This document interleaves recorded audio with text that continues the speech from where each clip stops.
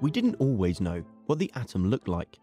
Even today, we're not entirely sure, but we have a far better idea than ever before. In this video, we're going to look at the evolution of atomic theory.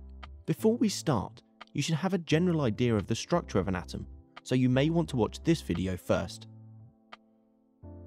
The ancient Greeks theorized that all matter could be divided into smaller and smaller units until such a point that there would only be tiny particles left that could not be divided any further. This was the first theory of the atom. Indeed, the word atom comes from the ancient Greek word atomos, which means indivisible. The next leap forward in our understanding of atoms came in the 1800s. A man called John Dalton concluded 5 main things from experiments he had been doing. 1. Atoms make up all matter. 2. Atoms cannot be subdivided into smaller particles. 3. Atoms of the same element are identical, whereas atoms of different elements differ. 4. Chemical reactions rearrange atoms in relation to each other, and compounds form when 2 or more different elements bond together. In the late 19th century, a man called Thomson expanded on Dalton's idea. He discovered the existence of electrons when making cathode ray beams interact with electric and magnetic fields. He determined that the cathode rays consisted of a beam of negatively charged particles that were 1800 times lighter than the lightest known atom, hydrogen. His discovery showed that atoms are made up of even smaller particles.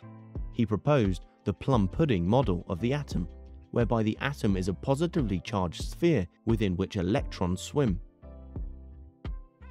In the early 20th century, experiments designed by a man called Rutherford indicated that the plum pudding model was not entirely correct. 2 of his assistants called Geiger and Muller carried out the study. They used alpha particles, which are very tiny positively charged particles. They aimed a beam of alpha particles at very thin gold foil. If the alpha particles got through the foil, it would be detected by a sensor.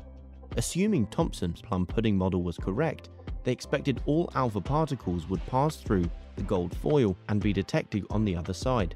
However, while some did show this behavior, others emerged at unexpected angles, and some even deflected back to the alpha particle emitter, never passing through the foil. They concluded that the alpha particles were being repelled and deflected by the tiny concentrations of positively charged subatomic particles within the gold atoms which made up the gold foil. Since its discovery, atoms have been described as having a central nucleus of positive charge which is orbited by negatively charged electrons. This is known as the nuclear model of the atom. Bohr developed Rutherford's nuclear atom model further.